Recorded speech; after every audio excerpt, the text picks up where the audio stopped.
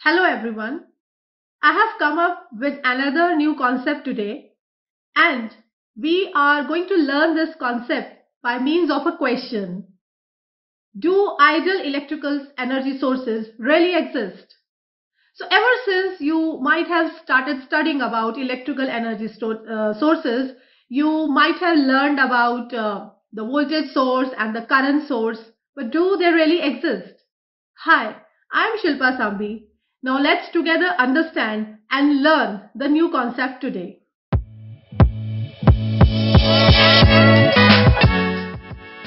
So we have studied two types of electrical energy sources, the voltage source and the current source. So let's quickly get an overview of both the sources and understand what is ideal in these two cases. So if we talk about the voltage source first, so voltage source is some device which is supposed to give constant voltage across the terminals. As you can see in this small circuit here, this voltage source Vs must provide the constant voltage V across these terminals. Now, in an ideal case, what will happen? This Vs should come across these two terminals. But what happens basically that there is some resistance which is offered by the circuit. And there are two categories which provide this resistance. So the first resistance is offered by this voltage source itself. And how this voltage source is providing this resistance? Because of the components with which it has been constructed.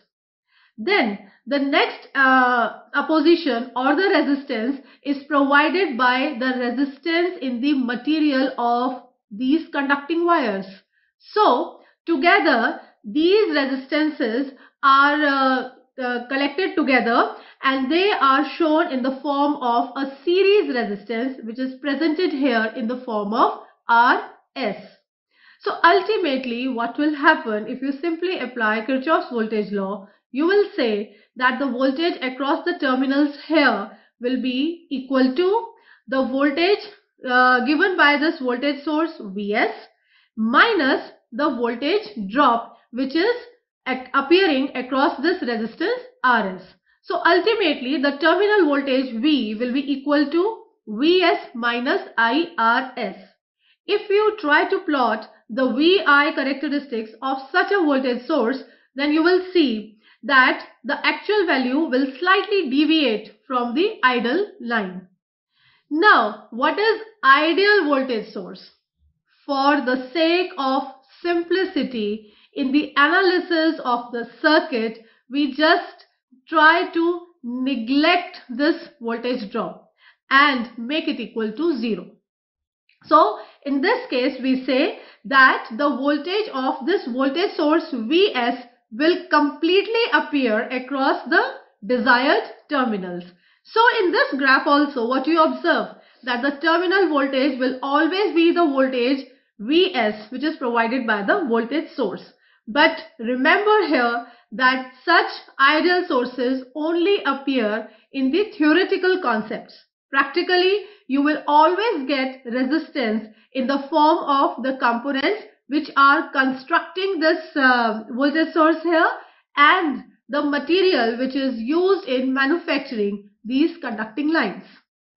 Now, let's talk about the current source. So in the similar way, like we have discussed about the voltage source, the similar things will be coming up here also. So what is the current source? Current source is basically a device which is supposed to provide constant current as an output to the desired branch. Okay. Now here what will happen practically? There would be some resistance which will be offered by the components which are used for the construction of this current source, and naturally the resistance which is there in the conducting wires. So together, collectively, this resistance will be represented as a parallel resistance Rs parallel to the current source. Now, if you apply Kirchhoff's current law at this terminal and you say that the terminal voltage here is V, Then applying Kirchhoff's voltage law, what you will get? This entire total current is now splitted in two parts. One which is going in this branch, the other which is going as I. So, if you just simply apply KCL here, this current I will be equal to the current provided by the current source minus the current taken up by this resistance Rs. So, Is minus VsRs will be the final value of this current I.